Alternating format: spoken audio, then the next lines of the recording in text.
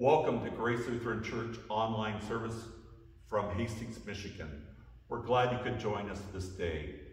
Wanted to share a few brief mission minutes with you. Thank you to those who provided 39 luminaries for our wonderful Relay to Life walk. And we are thankful for that opportunity to see such beauty that was there. Wanted to also share with you that we continue to prepare now for our crop walk. We hope that you're able to sign up for that and be a part of that wonderful event. That's on October 13th. That concludes the verbal messages for right now. We hope that you enjoy worship at this time.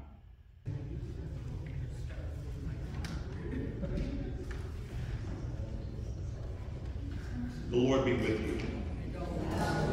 It is good for us to come and know that we are welcomed as children of God. Each of us have been invited to know this grace and know this love that comes to us each and every day.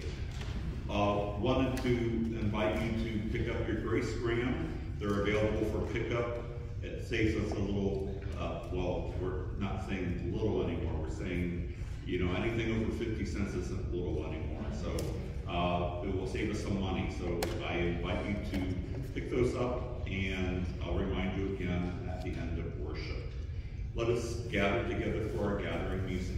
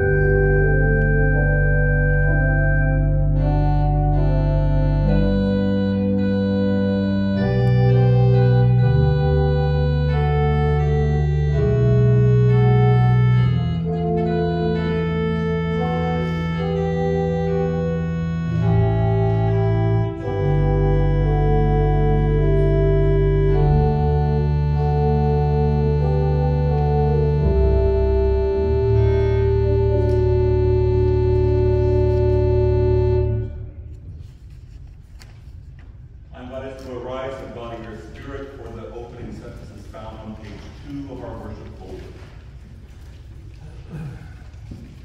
Come, let us celebrate. Let us rejoice. Let us give God the glory. For the Lord our God reigns. Hallelujah. All nations come and worship you, holy God. Holy, holy, holy God. You are the beginning, the present, and all that is to come. All colors and races give hearty praise. Let us share your love with all. Amen.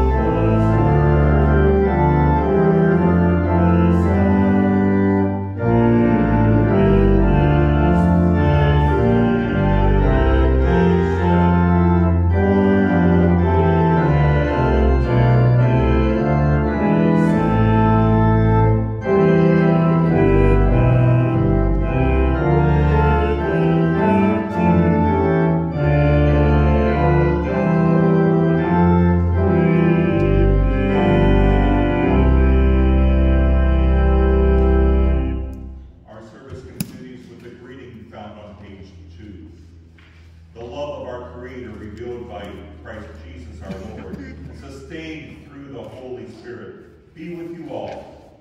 And also with you. Let's pray. O God, our teacher and guide, you draw us to yourself and welcome us as beloved children.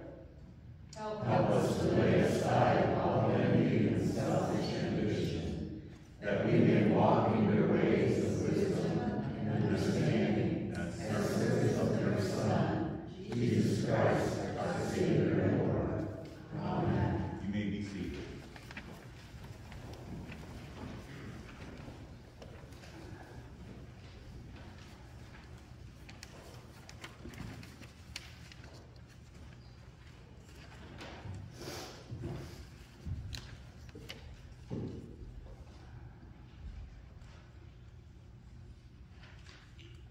Our first reading is from Jeremiah chapter 11. A reading from Jeremiah. It was the Lord who made it known to me, and I knew then you showed me their evil deeds. But I was like a gentle lamb led to the slaughter, and I did not know it was against me that they devised schemes, saying, let us destroy the tree with its fruit. Let us cut him off from the land of the living, so that his name will no longer be remembered. But you, O Lord of hosts, who judge righteously, who try the heart and the mind, let me see your retribution upon them. For to you I have committed my cause. The word of the Lord. Thanks be to God.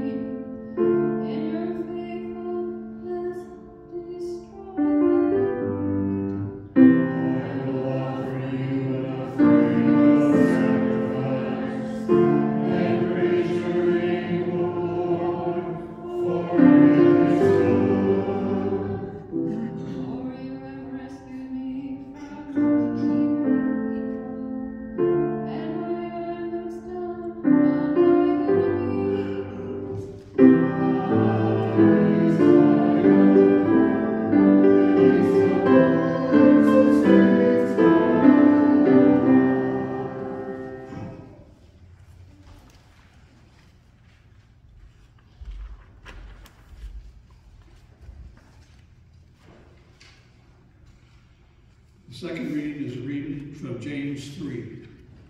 A reading from James. Who is wise and understanding among you? Show by your good life that your works are done with gentleness born of wisdom. But if you have bitter envy and selfish ambitions in your hearts, and do not be boastful and false of the truth, to the truth, such wisdom does not come down from above, but is earthly, unspiritual, devilish. For where there is envy and selfish ambition, there will also be disorder and wickedness of every kind.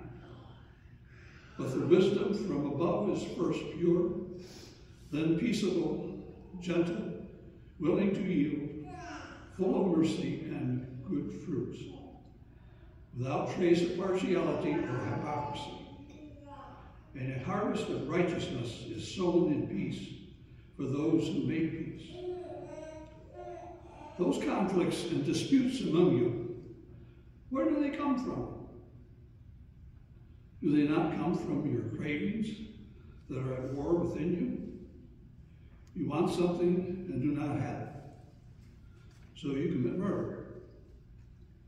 And you covet something and cannot obtain it, so you engage in disputes and conflicts. You do not have because you do not ask. You ask and do not receive because you ask wrongly, in order to spend what you get on your pleasures. Submit yourselves therefore to God. Resist the devil, and he will flee from you. Draw near to God, and he will draw near to you. The word of the Lord. Thanks be to God.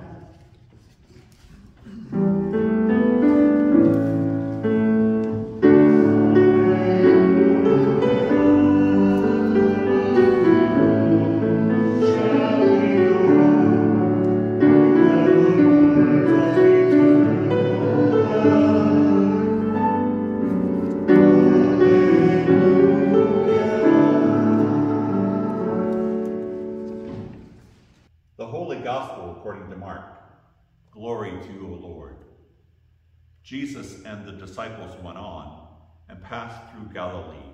He did not want anyone to know it, for he was teaching his disciples, saying to them, "The Son of Man is to be betrayed into human hands, and they will kill him. And 3 days after being killed, he will rise again." But they did not understand what he was saying and were afraid to ask him. Then they came to Capernaum. And when he was in the house, he asked them, "What were you arguing about on the way?" But they were silent, for on the way they had argued with one another who was the greatest. He sat down, called the 12, and said to them, "Whoever wants to be first must be last of all and servant of all." Then he took a little child and put it among them.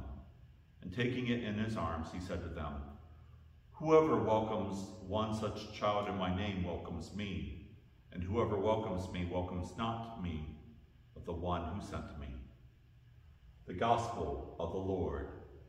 Praise to you, O Christ. My friends, I come sharing a good news story, for we're able to welcome this cactus plant among us because my daughter welcomed it into her room a couple years ago while she was walking around and meandering through. She noticed this plant and it was abandoned. It was really jiggly, so the name of it is Jiggly. She welcomed it, and now, as you can see, it's a flourishing, beautiful cactus. We are to welcome others in our lives, everyone. When Anna took the cactus in, she could have ignored it or not taken it in, and it would probably be dead. But because she took care of it and nurtured it, it came back to strong life. And it's now not so jiggly. We see this happening in our lives all the time, where people take time to care for one another. May we be ones who welcome children into our lives, no matter what the age. Let us pray. Dear God, help us welcome one another. In Jesus' name we pray. Amen. See you next week. Thanks for coming. Grace, mercy, peace from the Father, Son, and Holy Spirit, who comes and welcomes each and every one of us. Amen. The parents of one rowdy little boy were trying to decide what to give him for his birthday. The father of the young man suggested a bicycle. Mom asked hopefully, "Do you think that perhaps that will improve his behavior?" "I doubt it," said his dad realistically. but at least it will spread his bad behavior on a wider level. Children can be a delight, but they also can be disruptive. They look at life so differently. One mother who was expecting her third child tells how her 2 children were suggesting names for the baby. Well, if it's a boy, the oldest said, can we name him John? Maybe, the mother said. Well, if it's a girl, she went on, can we name her Mary? Perhaps. Finally, the youngest child, anxious to prove her intelligence, piped up, well, if it's a dog, can we name him Lassie? Aren't children great? Jesus welcoming the little children in today's gospel reading made me think about children and the way we, as a society, treat children. It is estimated that 2.4 million children are physically abused every year. They are kicked, punched, beaten, stabbed, and at times even shot. Save the children, Lord. Save the children. UNICEF estimates that there are 40 million children living on the streets around the world. 40 million. That's about the combined population of California and New York. These children are working at jobs selling papers, shining shoes to escape poverty and hunger. They live in doorways, under bridges, even in junk cars. Then there are those displaced by war. How our hearts ache for the children of God who are running from bombs in Gaza. While we also see many mothers and fathers holding the dead body of a young child. It's a dangerous world out there for God's children.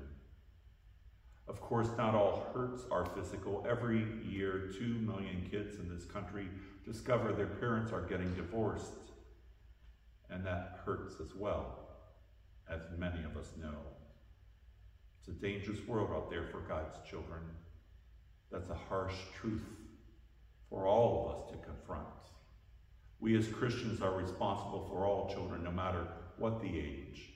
This is a spiritual principle given to us when Jesus raised the children in the midst of his disciples, saying, whoever receives one such child in my name receives me, and whoever receives me receives not me, but the one who sent me. We have a responsibility to God's children. What are our responsibility to God's children?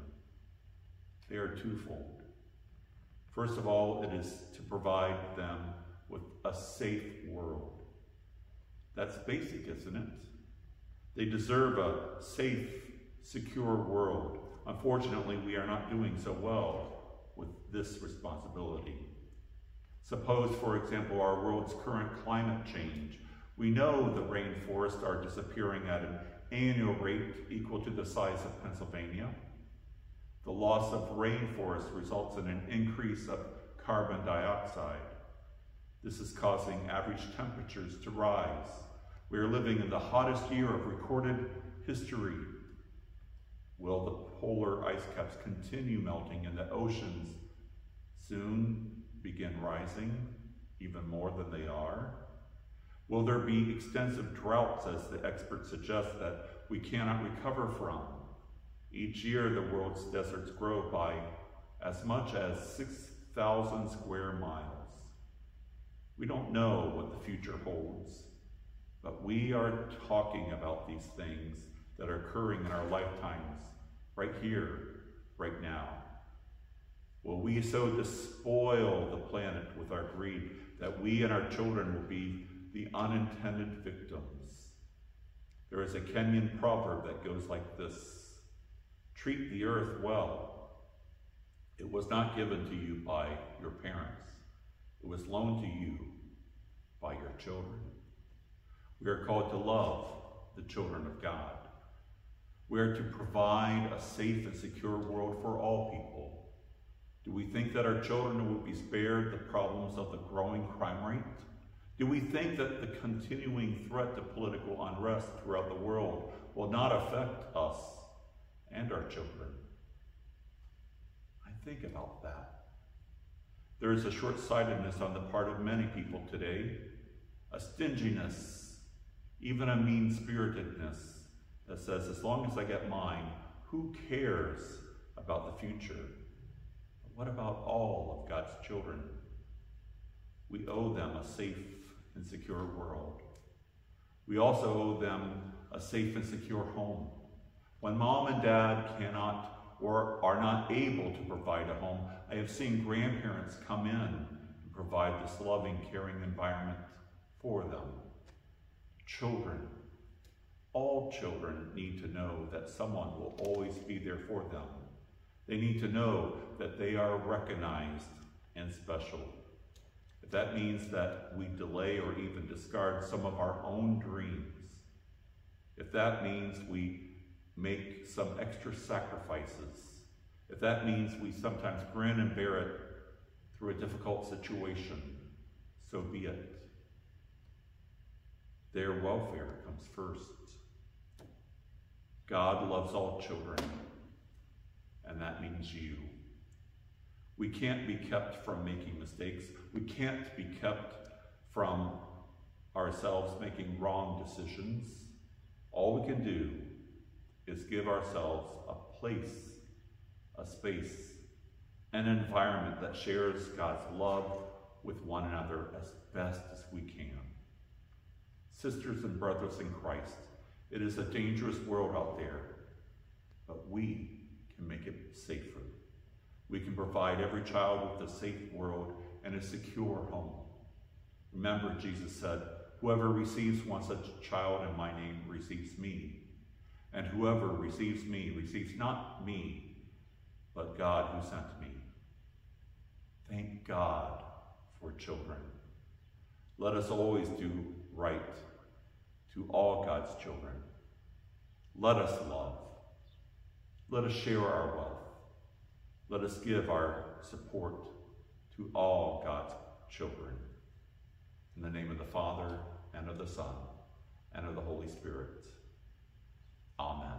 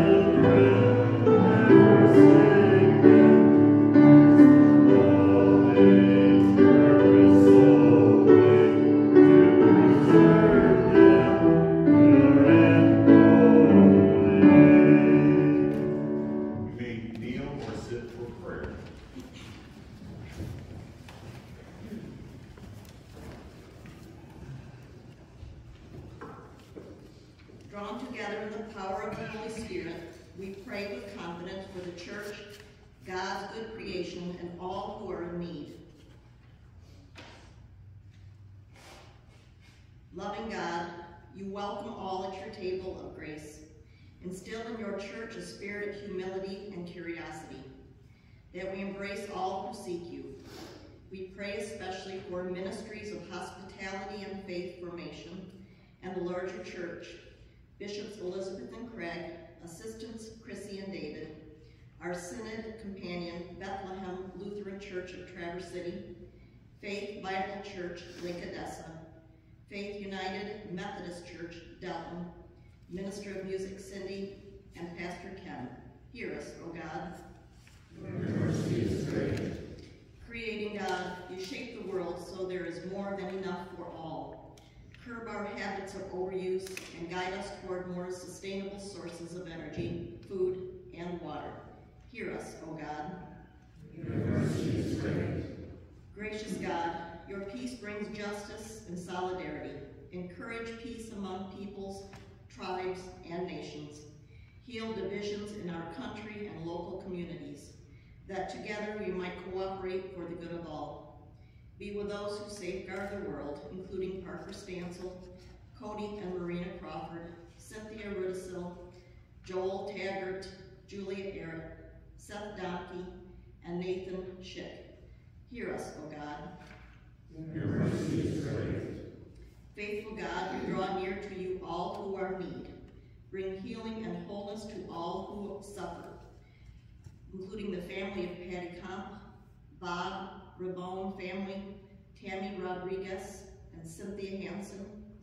We pray especially for Pastor Michael Anton, Mark Ahrens, Dennis Barson, Veronica Barson, Bob Bolton, Frank Bolton, Chris Bush, Cherie Clements, Pat Depew, Kim Donkey, Bonnie Errett, Magdalena Garcia, Ruby Gibbons, Opal Gillens, Lisa Golnick, Caitlin Haben, Martha Misick, Dawn McElgan, James Niederheiser, Lisa Nuremberg, the family of Linda Olson, Shirley Peterson, Kathy Politis, Patty Wren, Jennifer Rohr, Cynthia Rudisil, Mike Shoemaker, Ron Smith, Deb Talsma, Al Throop, George Ulrich Jr., Jeanette Ulrich, and Brenda Watson. Transform economic, political, and social systems that oppress vulnerable people, especially systems of structural racism and generational poverty. Hear us, O God. Your mercy is great. Transforming God, you accompany all through changes and transitions.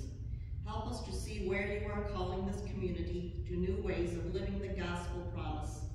Assure us that even as change brings loss, it also brings hope and life. Hear us, O God. Your mercy is great. At this time, you may offer up your own prayers.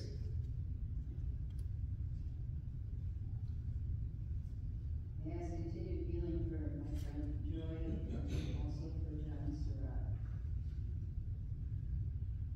Be with Tammy Rodriguez, who goes under surgery for lymphoma.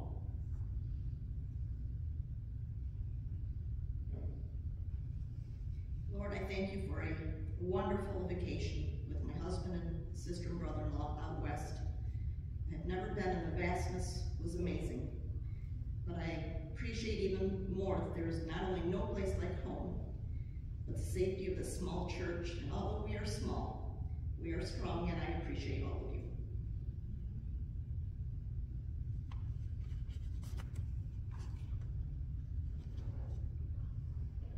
Merciful God, you embrace us on our final pilgrimage from this life. Accompany all who have died, console those who mourn, and at the last, show us the way to eternal life in you. Hear us, O God. Your mercy is great. We entrust these and all our prayers to you, Holy God, in the name of your beloved child, Jesus Christ, our Savior. Amen. I invite us to arise in body and spirit.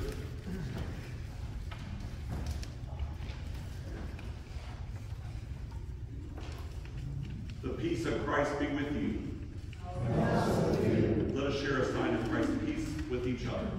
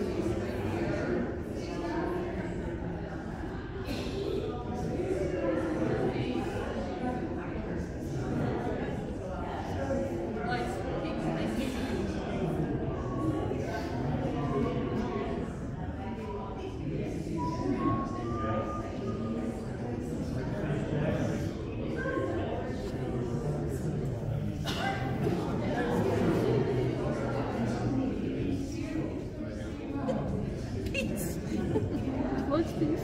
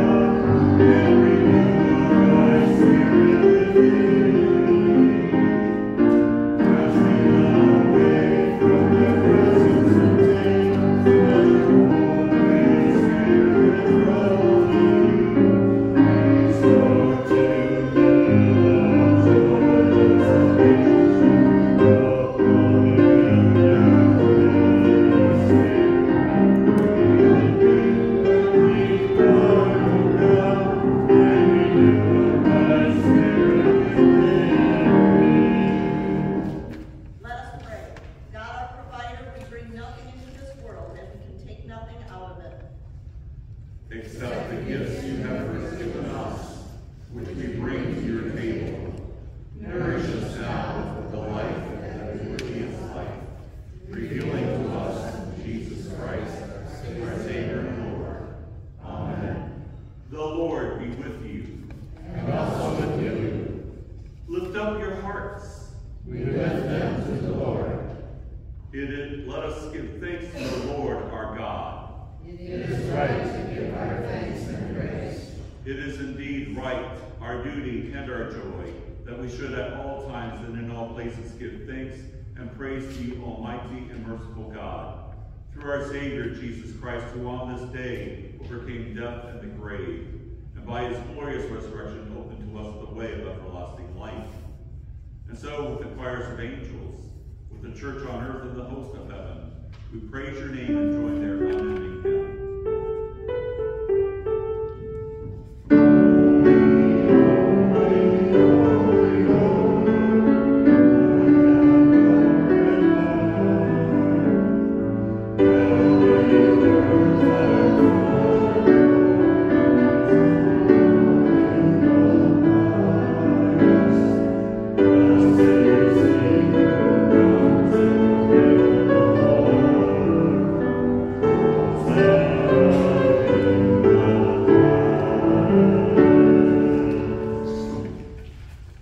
God. You alone are holy. You alone are God. The universe declares your praise beyond the stars, beneath the sea, within each cell, with every breath. We praise you, O God. Generations bless your faithfulness through the water by night and day, across the wilderness, out of exile, into the future. We bless you, O God. We give you thanks for your dear Son, at the heart of human life, near to those who suffer, beside the sinner, among the poor, with us now. We thank you, O God. And the night in which he was betrayed, our Lord Jesus took bread, gave thanks, broke it, and gave it to his disciples, saying, "Take and eat, this is my body, given for you. Do this in remembrance of me." Again, after supper, he took the cup, gave thanks, gave it all to drink, saying, "This cup is the new covenant in my blood, shed freely for all people for the forgiveness of sin. Do this in remembrance of me." Remembering Christ's love for us on the way, at the table and to the end, we proclaim the mystery of faith. Christ has died. Christ is risen. Christ will come again. We pray for the gift of your Spirit and our gathering within this meal among your people throughout the world. Blessing, praise, and thanks to you, Holy God, through Christ Jesus, Holy Spirit, in your church, without end. Amen. Gathered by the Holy Spirit, let us pray as Jesus taught. Our Father in heaven, holy be your name. Your kingdom come, your will be done, on earth as in heaven. Give us today our daily bread. Forgive us our sins, as we forgive those who sin against us. Save us from the time of trial, and deliver us from evil. For the kingdom, the power, and the glory are yours, now and forever. Amen. Come to the banquet, for all now is ready. Thanks be to God.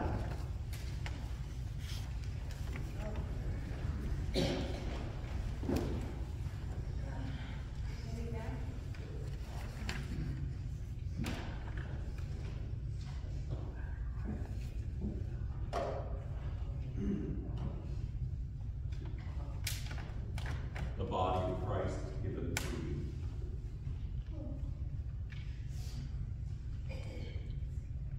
The blood of Christ shed for you.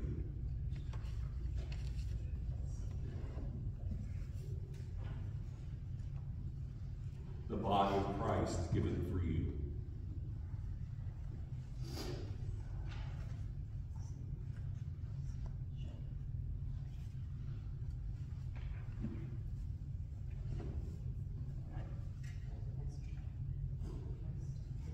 Amen.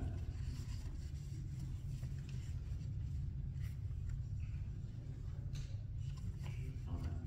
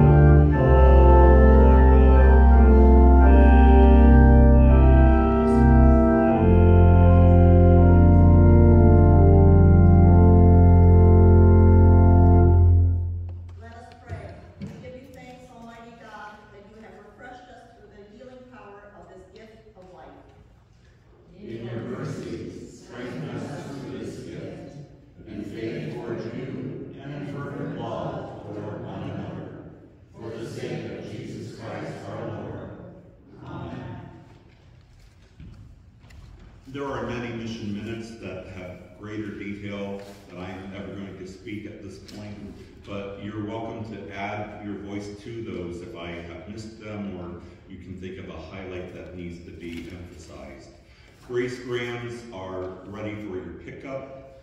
All Saints Day, if you have someone that you have beloved to your heart, you can put their name down and something that you love about them that allows us to understand a little further of who they are in our lives as they continue to live in God's grace and kingdom. Next week, reminder that we have one service, so don't miss it. Don't come at 10:45. You'll be here for communion, but you know, you'll be a little late. 9:15 is our adult forum time for that day. Candy for trunk or treat can be brought in. Thank you for those who are already bringing it in. And Lakewood Area Choral Society has a concert today at 3 p.m. at Pleasant Valley United Brethren Church. We hope that you can support that, and you are invited to do so. Are there other details that someone would love to highlight? Hey, Bill? Hi. Our annual Heritage Meal is going to be coming up on October 27th after the 10:45 a.m. service. We encourage you to go back to the sign-up sheet and list your intentions about coming and what you might bring. Thanks. Any others? Game night was good. We even had pizza, even though we were planning on pizza. Someone brought pizza to share as their snack. Love it. I invite us to arise in body or spirit for the blessing.